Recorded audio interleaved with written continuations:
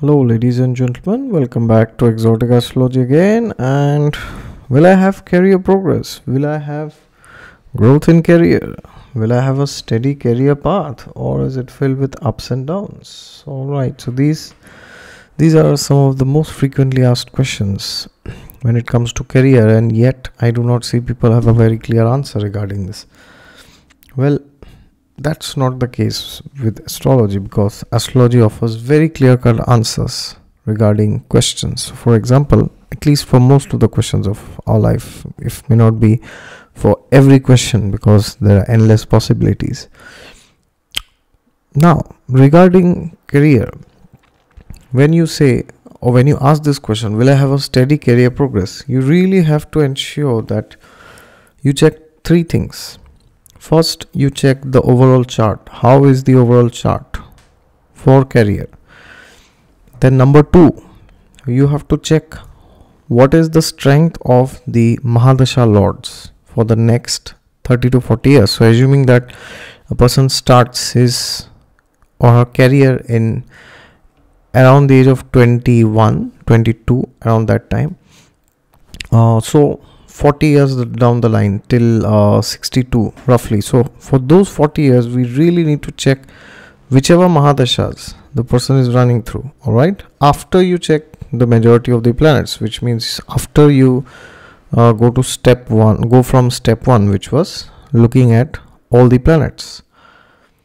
What is the next thing that you need to do? The third thing is you have to see the Deshkal Patra.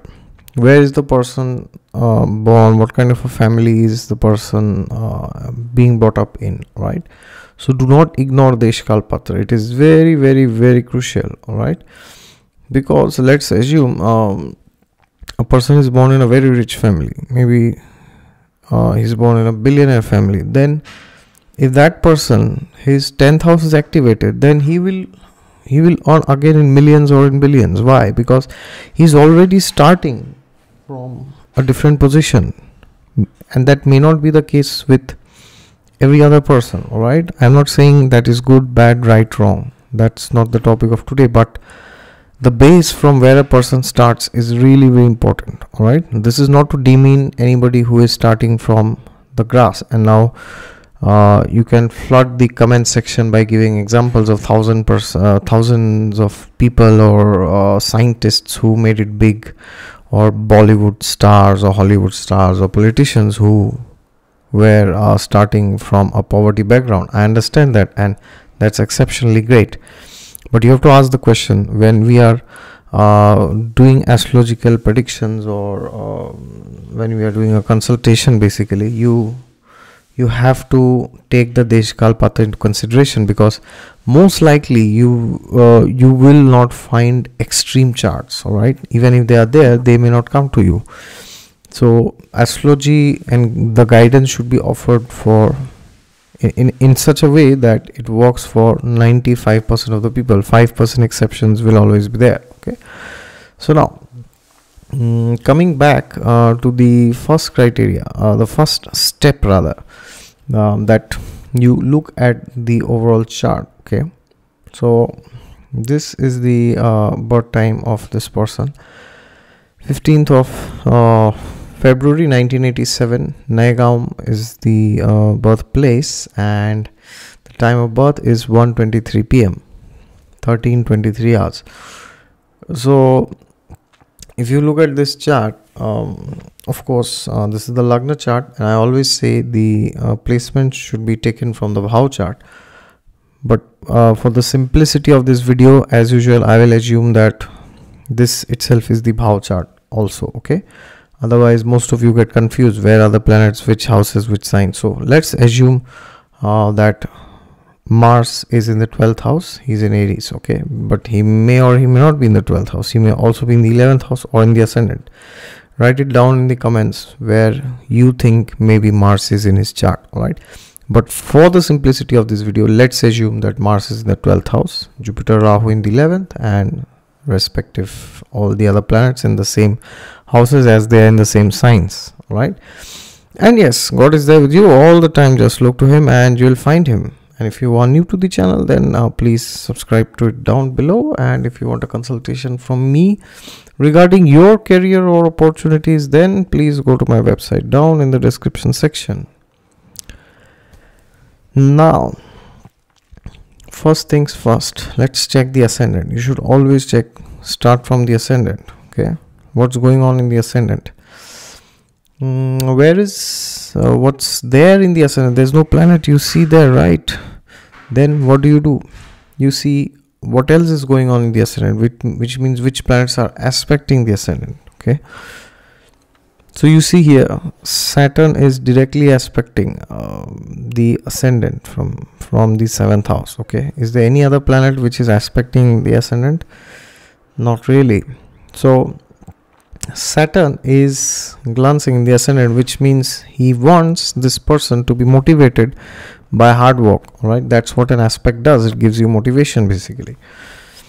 So now we see that this person is born in Rohini Nakshatra, which means not the moon nakshatra here, the ascendant nakshatra. Okay, his moon is in Purva Falguni, so technically his Janma nakshatra is Purva Falguni, but his ascendant nakshatra is Rohini. Okay, now Rohini is related to Lord Brahma and the Prajapati, so this shows a lot of hard work and the person liking stable income. Okay, this person may not like income from 10 different sources, but the person may want to specialize in one area and be the best in that area. Now, where is the Lagna Lord placed? The Lagna Lord is placed in the which house is he placed? Yes, you're right. He's placed in the 9th house. Okay. Then where is the Nakshatra Lord of Rohini placed? Okay. Who is the Lord of Rohini? His moon. He's placed in the 4th house. So something to do with research and education we see in both these houses, the 4th house and the 8th house. Now, what about the other planets? Where is Sun placed? Now, regarding career, you have to check which houses are repeating in most of the planets. Okay, which means where are most of the planets placed? Now you may say, oh, but most of the planets, all the planets are in different houses here, right? One is in 12th, two are in 11th, two are in 10th, and you may say it's all dispersed. How do we calculate? I don't mean to say that. You should check which trikona the planets are placed. Okay, and if most of the planets are placed or they are lording the Artha Trikonas and the 11th house. So Artha Trikonas are the 2nd house, the 6th house, the 10th house, and of course 11th house is a Kama house, but it is a Labha Sthan, so it shows profits. So if most of the planets are linked with these 4 houses, then we can assume that the person has a very strong chart when it comes to career and finances. All right. And indeed this person has a very strong career in the academic field, and this person is a very big starting his own company. He is currently in a quite a good position, and yeah, this person is really earning very good. Now the thing is, if you check, let's begin from the Sun. What about Sun? Where is he? He is which house is he lording? He's lording the 4th house in the 4th lord. He's the 4th lord, and he's in the 10th house. Okay, so we see the connection of the 10th house here. Okay, now he himself is in the 10th house. Excellent for career, name, fame, power, position, authority, benefits from the king, which is the government today. And which nakshatra is he placed? You have to check this. Okay, so he's in Dhanishta nakshatra, and Dhanishta is lorded by Mangal, Mars. Where is Mars placed? He is placed in the 12th house, and he is the 12th lord. And which other house is Mars ruling? He is placed in the 7th house. He is the lord of the 7th house, I mean. Now, the 7th house is not directly a house of name, fame, but indirectly it can be, because It is when you do collaborations. The seventh house alone cannot make you famous. Don't be in this illusion that you have 4 planets in seventh house and you'll become like world famous. Or don't think your seventh house is empty and you'll never become famous. It's not like that. The seventh house can make you famous provided it is linked with the second house, sixth house, 10th house, and the 11th house. The difference between the sixth and the seventh is in sixth house you are doing job, which means you are doing it alone. But in the seventh house you are doing collaboration. Okay. So therefore, if seventh lord is in the 10th or 10th lord is in the 7th, for example, then during the dasha of the 7th lord or the 10th lord, whichever is linked with the 7th house and the 10th house, both, it can make you very famous by doing collaborations. Okay. Like joint ventures, mergers, all this. Okay. Very, very, very important house. So now here we see sun is in the 10th house and Mars is in the Mars is the 7th lord. So there you see now, but Mars is in the 12th house. So this means that this will push him towards doing some investments for his business, because 12th house shows expenditure. If it is in a bad shape, then it shows losses. Okay, but this is 12th lord in 12th, so it will not show losses, it will only show expenditure in accounts of his business. Now what about moon? Where is moon placed? Moon is the 3rd lord in the 4th house, excellent for social media, work and education. He's in Purva Falguni. Purva Falguni is lorded by Venus. Venus is the Lagna lord and he's in the 8th house. Well, not a very great placement, I would say, but it's decent, I would call it, or maybe it's on the lower end. All right. Now what about Mars? Mars is in the 12th house. He's again lording the 12th and he's linked with the 7th house. All right. And if you check, where is Mars placed? Mars is in Ashwini Nakshatra. Okay. Now Ashwini is ruled by Ketu. Okay. Now what about Ketu? Ketu is being aspected by Jupiter as the 12th lord from the 11th house. So Ketu will also give results of the 11th house of Jupiter, I mean. Because if you go back to my Rahu Ketu video, then Rahu Ketu gives results of planets which aspect them. Okay. So Jupiter aspects Ketu, so he is giving results of 11th house also, because Jupiter is the 11th lord in the 11th house. So now Mangal is also giving results of the 11th house because his nakshatra lord signifies the 11th house, being himself in the 12th house. So this can again result in a lot of expense for his business. Now what do you mean expense? So this means he's spending a lot of money, but he's gaining much more than that. All right. Then what about Mercury, the Karaka of the 10th house? Is placed in the 10th house. Very powerful position. Mercury in the 10th house, fantastic position. Where is he placed? In Aquarius. He's placed in Shatabhisha Nakshatra, which is ruled by Rahu. Where is Rahu? He's again in the 11th. So this is the best placement for Mercury. 10th, being in the 10th and his nakshatra lord being in the 11th. Like there cannot be any better position for Mercury than this. So Mercury represents skill, ability to grasp things, ability to know the how the market will perform, which side is the market going. By market I don't mean stock market, but your client base. What do they want? What will they like? Okay. Now then where is Jupiter? Jupiter, he is the 11th lord in the 11th house. Can't get better than this, but he's the 8th lord. So this can show that he's gaining a lot from his relatives and family members and in-laws, which means they are pouring their money into his business. 8th lord in the 11th, 11th lord in the 8th. Okay. And now he is in Pisces in Purva Bhadrapada Nakshatra. Okay. Purva Bhadrapada is ruled by Jupiter himself. Okay. So the nakshatra lord, he is himself and he's again in the 11th house. So fantastic. This is like mind blowing, out of the world. Okay. Now what about Venus? Venus is the Lagna lord, 6th lord in the 8th. Not a very good placement. In Purva Shada, which is his own nakshatra, again not a very good placement.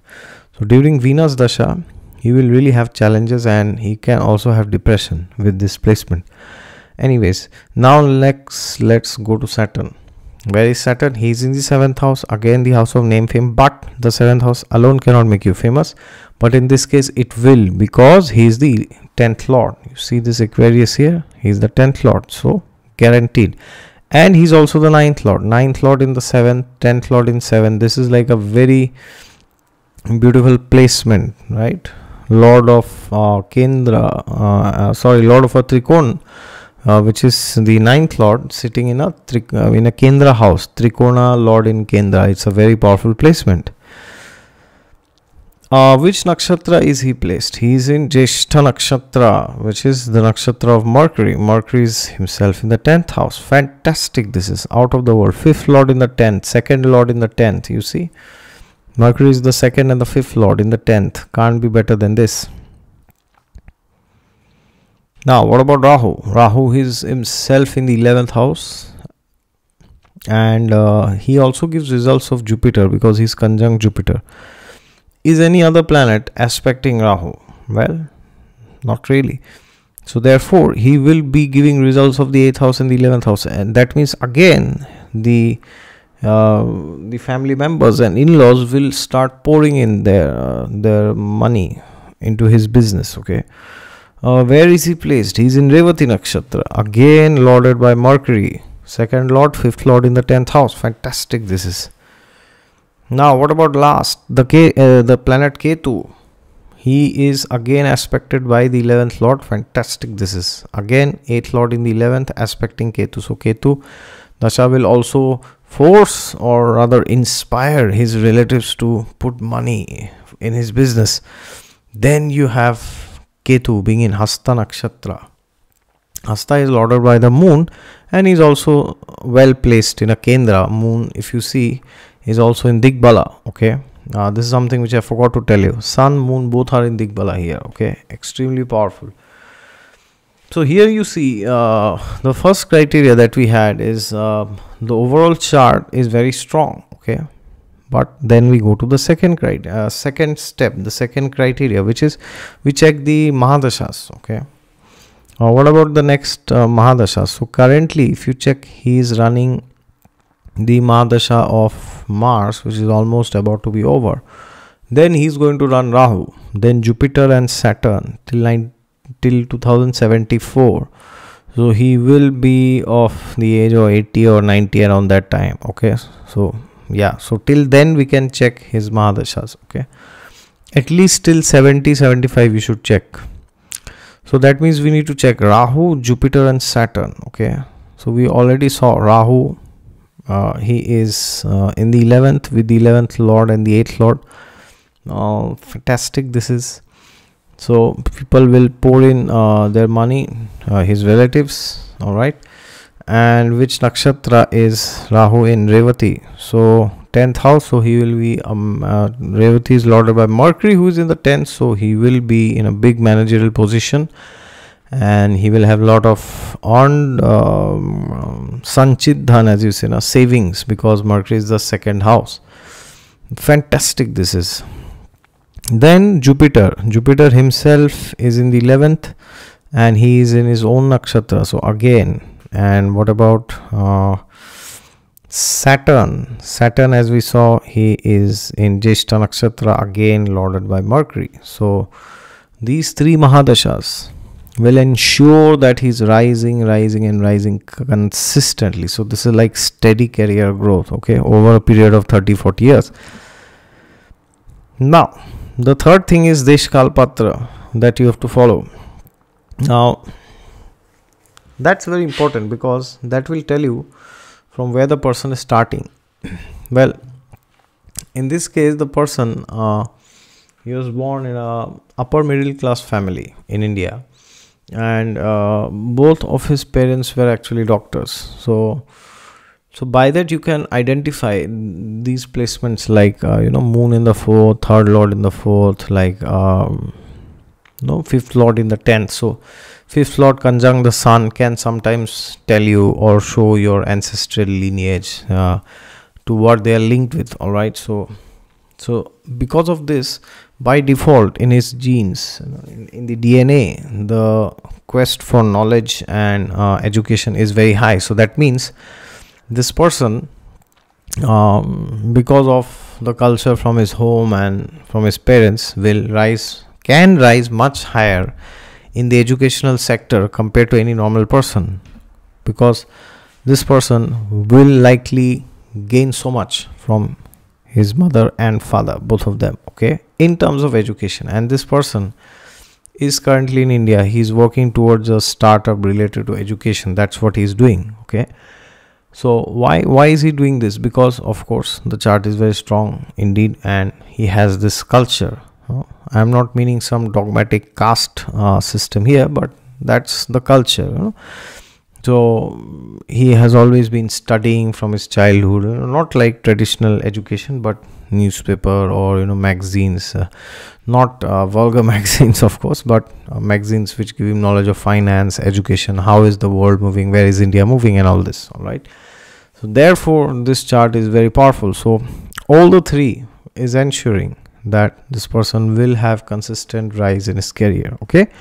So therefore check the overall chart, then you check the Mahadashas, and then you check what kind of a background is this person into, okay. Let's assume that this person had their mother, father as teachers, but wanted to start off in Bollywood. Then he would have to start from scratch because there's nobody to back him, right?